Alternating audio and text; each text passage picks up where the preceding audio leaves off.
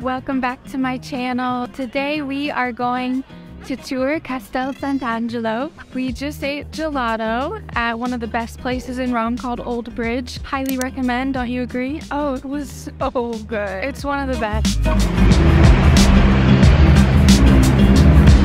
I got vanilla, cafe, and biscotto.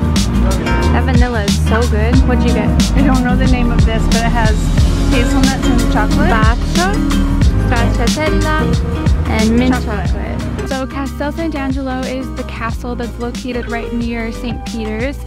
As you can see behind us, we're walking toward it now.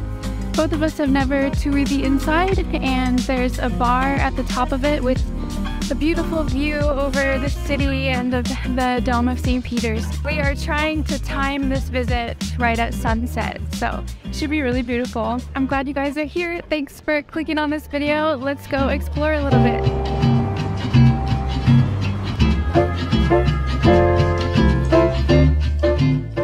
Welcome to Castel Sant'Angelo, the ancient mausoleum built by Emperor Hadrian over 2,000 years ago. This magnificent structure has stood the test of time and has served as a fortress and a castle for many generations. Today, it's a museum that offers visitors a unique insight into the history and culture of ancient Rome. Join us as we explore the spectacular architecture, the mysterious Pope's passageway, and the breathtaking view from the top of the castle. Castel Sant'Angelo was initially commissioned by the Roman Emperor Hadrian as a mausoleum for himself and for his family. Emperor Hadrian was a Roman emperor who reigned from 117 to 138 AD. He was one of the most influential and powerful Roman emperors, who is best known for his many public works, military campaigns, and religious reforms. Hadrian was a great builder who is responsible for the construction of many monuments, including the Pantheon, the Temple of Venus, and Hadrian's Wall. Hadrian was also an admirer of Greek culture, and he was responsible for bringing many aspects of Greek culture to Rome. He was also a very tolerant ruler who respected the faiths of others, and he was a great patron of the arts. The exterior of Castel Sant'Angelo is decorated with statues, reliefs, and monumental columns, making it a really impressive sight. The interior contains a number of artifacts from its long history, including the funerary urns of Hadrian and his family, and the castle also has several rooms with Renaissance frescoes and sculptures. The view from the top of Castel Sant'Angelo is one of the best in Rome. From the top of the castle, visitors can get a panoramic view of the city, including the Tiber River, Vatican City, and the Dome of St. Peter's Basilica, as well as many churches, palaces, and monuments that make up the magnificent city of Rome. The view from the top is truly breathtaking and is not to be missed. You may want to stop and take in the view, and conveniently, there is a bar located on the terrace of the building, which offers spectacular views of the city. It's a beautiful place to sit and enjoy a relaxing evening with a drink and some food, and the bar offers a variety of Italian wines and beers, as well as a selection of cocktails. The atmosphere is very relaxed, and the staff is quite friendly.